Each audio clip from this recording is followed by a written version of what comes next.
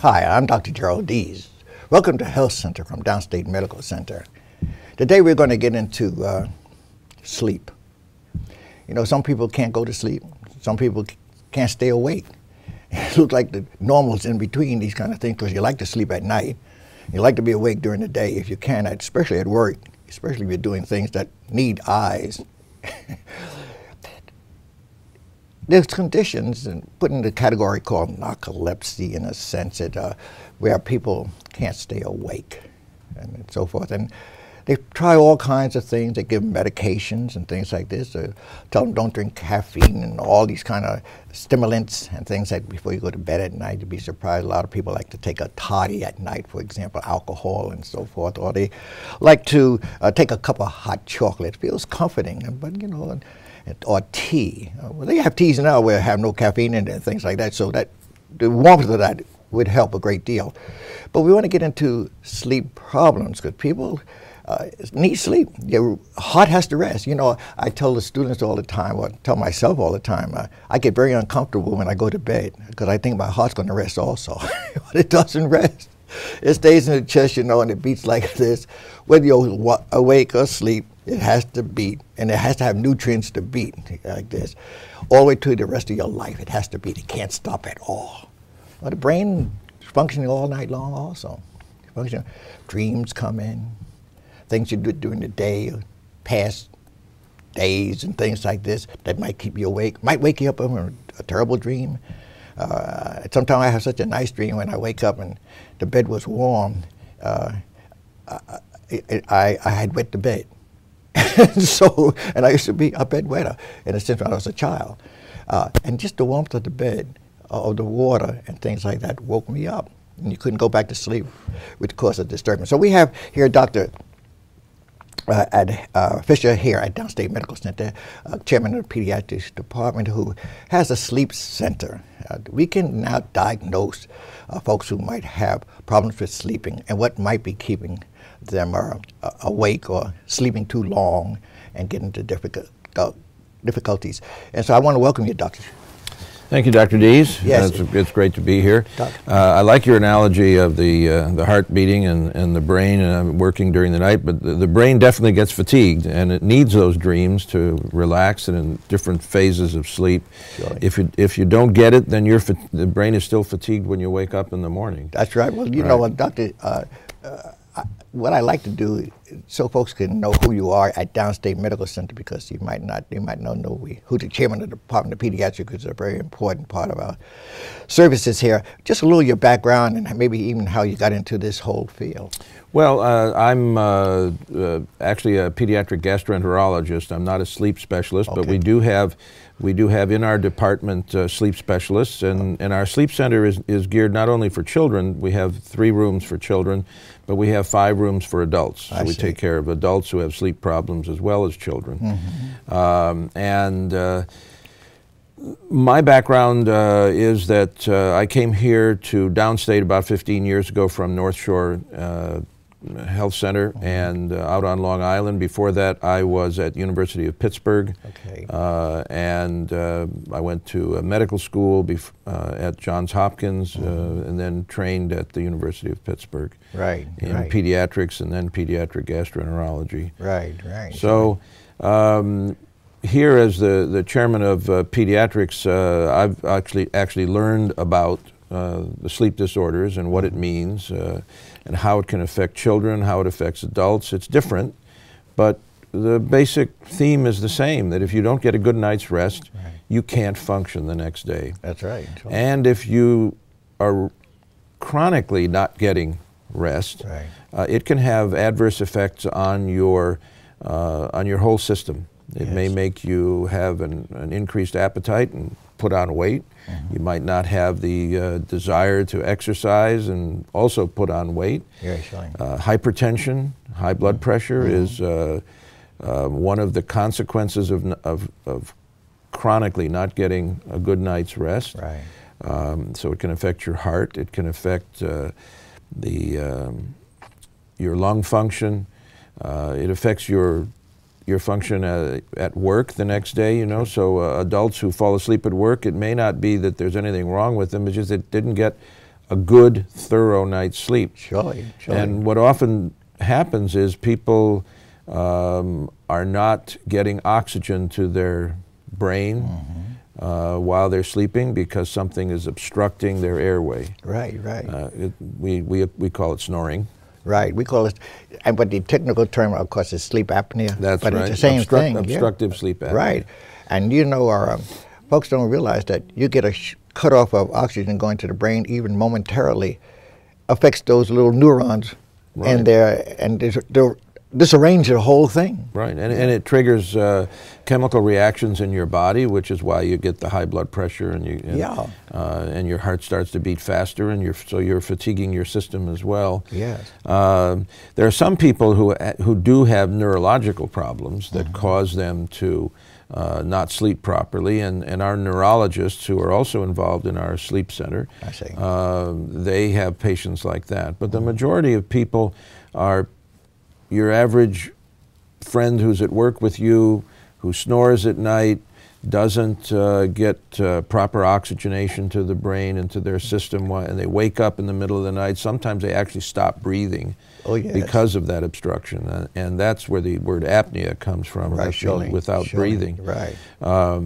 But it can be just obstruction without apnea that reduces the oxygenation.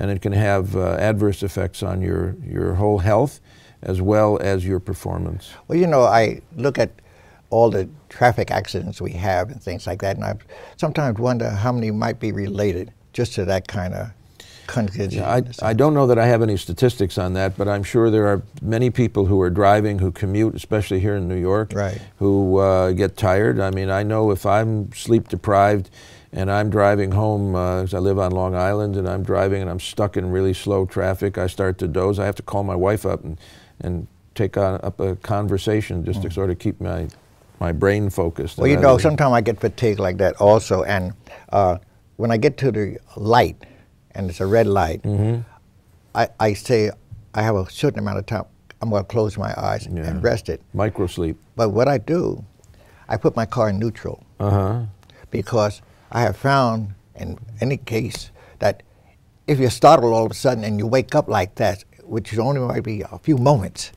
you might set the accelerator, and there you go. Absolutely. You know what I mean? And accidents, all these intersections and things like that. I'm sure some of those things do sometimes happen. I know just like you, and probably anybody that sees this video will know that this does happen to them sometimes. Yes. Or they'll fall asleep there. They'll even put it in park, and then they'll fall asleep until somebody's honking at them. You know, the light turned green, and then what do? You get angry with the person. One time, somebody blew their horn at me. I said, "What's the matter, bro? You got my horn," and so forth. They said, "You weren't moving. The light was green." you know, and I was that fast. Right, and of course they should be getting out of their car and asking if something's wrong, but instead they're just want you to get out of the way. That's right, all. Right. But getting back into the sleep center and things like this, you know, years ago we didn't have sleep centers. We didn't have anything of that sophistication, and I'm surely the misdiagnosis has been all over the place in the world and things like that. And when you think about it, children might have it, elderly people who you say they're just getting old. It's not getting old, it's something happening to their whole physical, mechanical action of their body. Absolutely. Well, I mean, these things are all linked. If you let yourself get to be overweight, that affects the size of the airway. Surely. All right, so, and since it's, the area across the airway is related to the square of the radius, that means that a small change has a big effect on how much on the cross-sectional area. Surely. And so it's very easy to go from somebody who sleeps well at night and puts on some weight to suddenly they're now obstructive. Right, All right. That airway now cannot sustain enough oxygen. Right. And even if they don't snore, there's some people who don't snore but still have obstructive You know, I wrote an article not too long ago about misdiagnosis of asthma. Yes. Asthma. Asthma is a condition of the lung, but asthma can also have the same signs and symptoms of blockage here, like you're saying right now, you know. And so they'll treat them for asthma with all the asthmatic drugs, but they miss the whole thing of the obstruction here, and then that obstruction is affecting this. And then there's also the issue of sometimes that obstruction causes people to reflux. Oh yes. And they may get some of that material in their lungs, and that may trigger the asthma. Surely. And then there are some people who reflux, and that causes swelling and results in the obstruction. So that it can be one, the chicken or the egg, you know, is the issue. But we can diagnose all those things at the sleep center. Well, you know, the thing was that when I was at Kings County where I trained, I used to, during my residency, I would divide up 6 months of the residency each year into subspecialties, you know. And I learned in ENT how to use a head mirror. Now, doctors generally, internists particularly, don't know how to use a head mirror. I don't think anybody uses them anymore. Oh, but I mean, I've used them, but you know, we're getting old. What I'm trying to say, though, yes, but what I'm trying to say is that it taught me I could use 2 hands to look in the back, you know, and focus light, you see, and see even irritation back there and things like this. Because when you say awe, that's a second. You can't diagnose nothing with just awe. Awe. What else is there, you know, in a sense. So I'm just saying that even our training in medical schools really don't get into these kind of things to give a good differential diagnosis. You know? Well, yes, I would agree with you. If I might, though, you know, elaborate a little bit about our sleep center, what we're talking about, and whether you look in somebody's throat, as you were just alluding to, and you see big tonsils, for example, or where you can't see, you need a mirror to see, a small mirror back in the throat to see that the adenoids are enlarged. That's in the back of the nasal passage. That's where most of the obstruction occurs in children. But it's not usually the cause of obstruction in adults. Adults, oftentimes it's because they're overweight is one thing, or the way they're sleeping and how they sleep. There are little measures that people can take to cut down on snoring. But if they've got high blood pressure or asthma, as you said, they can't seem to control their weight, they're falling asleep at work, they're not able to get up in the morning, their spouse says, you know, you keep getting up in the middle of the night, you know, you're snoring really badly, I can't sleep. That's right, you know, that's the big thing. You know, what we need to do is you need to see your physician. If your physician thinks this is in any way related to obstructive sleep apnea, then we can diagnose that in the center, because your physician will send you to us, and we're able to watch you during a complete sleep cycle, and we can, with the little electrodes that are placed and all that, see whether you're going into the right dream state like you should be and coming out of sleep properly. We can see how long it takes you to go into sleep, what is known as latency period, because a short latency means you're probably sleep deprived, you're not getting sleep. You know, years ago, I remember in my neighborhood, getting your tonsils and adenoids removed was almost like saying this was a normal thing to do.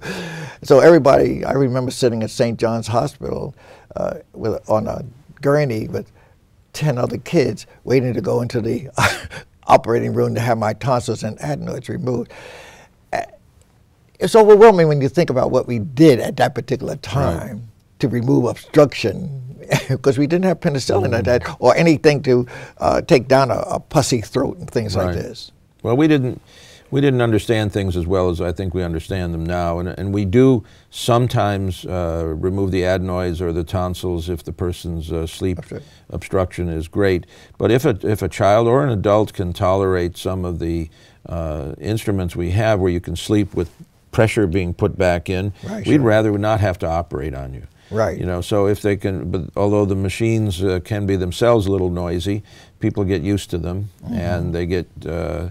The other thing that's important about this is that our treatment, which is based upon doing these studies, the treatment can definitely benefit both children and adults if sleep apnea is the problem, because we can improve their memory. We can improve school performance. We can improve their job performance. So, and if they're getting enough sleep, and it's probably going to be more effective for us to help them to lose weight if that's part of the problem. Well, you know, I look at the whole field of medicine sometime.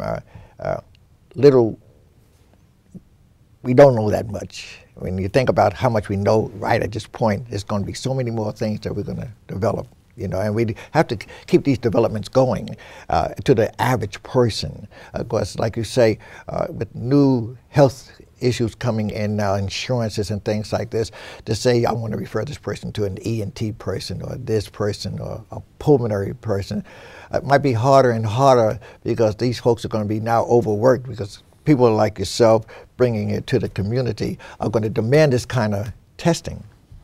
Well, if your physician is confident, your general practitioner is confident that there may be an element of sleep apnea, you can refer directly to the sleep center, for example. You don't have to go through a specialist.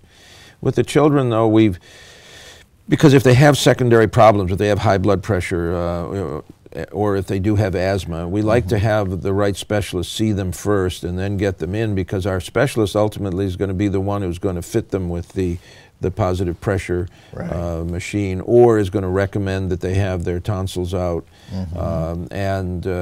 So I think that working hand in hand with the primary care physician is what we're about. Okay. We don't require that that one of our specialists sees the patient first, but if the patient has a positive test, then we recommend that one of our specialists see the patient depending on what the problem is, so that we can work with the primary doctor and get the right treatment.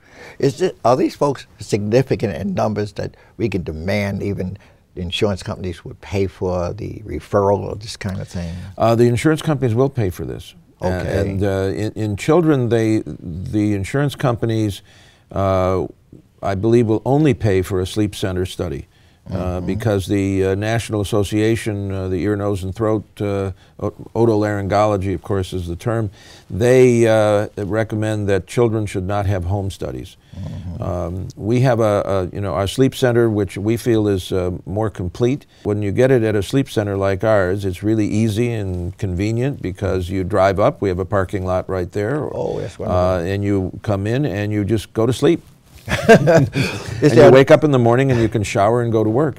Is there a number that you could give that folks could? Or you're going to catch me on this one. That's I all right. didn't bring the number with me. What we'll do, we'll put it we'll put it in the film, surely. in the video, right? Yeah, you know, I remember so often when I was a child, so many of these tests and things that poor people just didn't get, you know, and it's really sad that you had to have a certain income to get these kind of things, and yet our prisons, our children acting up in school and things like this, it's a real problem today, or even learning is a real problem, you know, and it's something as simple as diagnosing that and kind of correcting that. Well, even if a person has an underlying problem, attention deficit, or they have, you know, a learning disability, sleep deprivation is going to aggravate it, make it worse. So we want to give the child or the adult the best chance.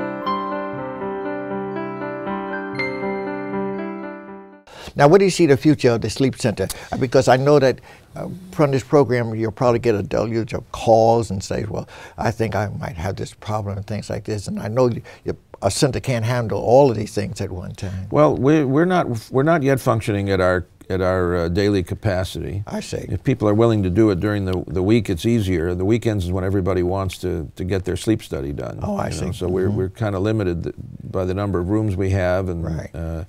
And everybody seems to want the weekend, but it's easier during the weekday. Some people, of course, have problems with sleeping during the day. Okay. And we can do daytime studies as well. This facility is very, very quiet. You don't hear anything. Right. So you can actually go to sleep. Some people who work at night and sleep during the day, that's the cycle that they need to have their study done. Right, right, sure. And we can accommodate them. Well, you know, a lot of hospitals don't have this accommodation, but a medical school like us, I would think enough money should be put into this where we won't have 8 beds for adults or 3 beds for children and things like this. We should have 40 beds available. In a sense, when I say for the number of people who might want this, after hearing the talk you're giving right now, might want to have these tests, and they don't want to wait months down the line. They don't have to wait months. We can do it relatively quickly. I think the wait shouldn't be more than a week or two to get an appointment. Well, that's good. That's wonderful. Yeah, so we can do that. We have to clear with insurance. You don't want to get a $1,000 bill and find out that your insurance won't pay for it. Right, sure. So we do accept a number of insurance plans. We accept whatever they pay, and we get that all processed before the person actually comes. Right, right. Well, you know, I went to your prenatal centers and right here at Downstate Medical Center. When babies are born just big as my hand. And I just look at the work that you folks are doing here and keeping those babies alive and things. And just the breathing, I imagine, is a problem. Yeah, it is. But you know, we use the same principle in positive airway pressure in these little babies that we use in somebody who has obstructive sleep apnea. Right, yes. You know, so you have a mask on, and that keeps pressure in your airway so that it doesn't collapse. Well, surely. If it doesn't collapse, then you don't have the apnea. Right, right. That's simple. Do you have any relationship with the ENT department here? Do you work together in any cases? Well, yes. Our pulmonary division works closely with the pediatric ENT, and of course adult pulmonary works with the adult ENT group, and they are coordinated.